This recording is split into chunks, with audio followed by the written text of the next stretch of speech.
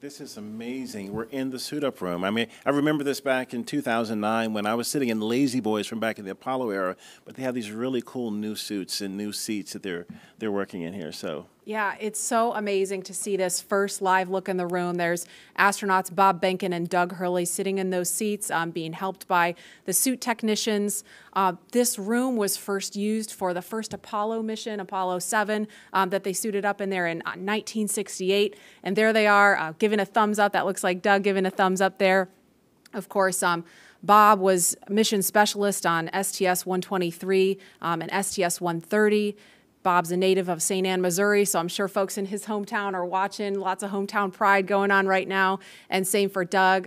He was born in Endicott, New York, which happens to be my hometown too. Oh, wow. Okay. But he considers Appalachian his hometown, so I know folks are watching there. And Doug was the pilot on STS-127, STS-135, which was the final shuttle flight. So it's so cool to see them in there. Lauren and Leland, last time this room was used for this purpose that you see here was STS-135 in 2011, and Doug Hurley was one of the astronauts in there doing that. So this is really amazing to see.